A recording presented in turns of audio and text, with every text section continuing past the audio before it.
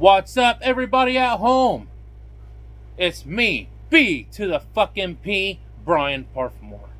And today, we're going to talk about another interesting person I always liked, John Lennon haunts. Lennon been in communication with a lot of famous folks. Paul McCartney, who claimed in a Rolling Stones interview to have asked the spirit for songwriting advice. That's pretty cool, ain't it?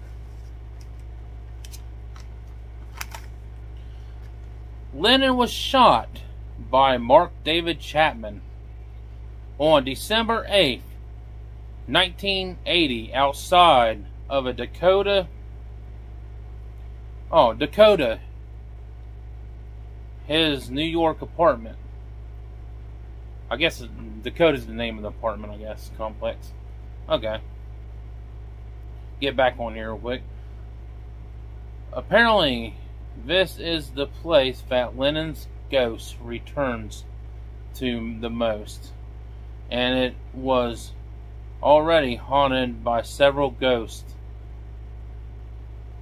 The Dakota was used as the residence. Wow, that's cool. I never knew that. And Rosemary's Baby. So the apartment was used, the complex was used in the movie Rosemary's Baby. So, do you think John Lennon still haunts his apartment building? You know what I'm going to say? I'm going to say it's possible. So remember, guys, hopefully you guys enjoy this short, and everything. Like we always say, keep your eyes to the sky. Who in the fuck is that? Flying by. Actually, look up to the sky, watch UFO fly by. It's me, B to the fucking P, strapped in an electric chair, getting shock therapy because I'm fucking crazy.